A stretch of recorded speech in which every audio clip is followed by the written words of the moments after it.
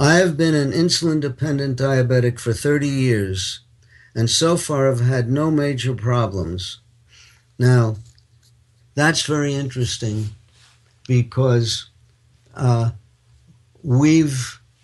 I've seen people boast about their no problems.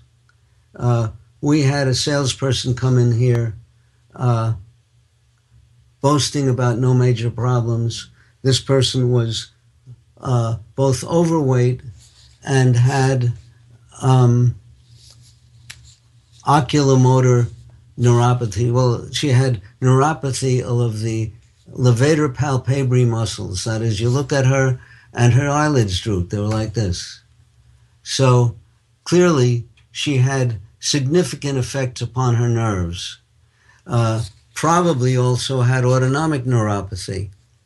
And some studies have suggested that those with severe autonomic neuropathy have a projected lifespan of 5 years. I don't believe it, but that's what the literature says. So there's always a question with this no major problems after 30 years of diabetes.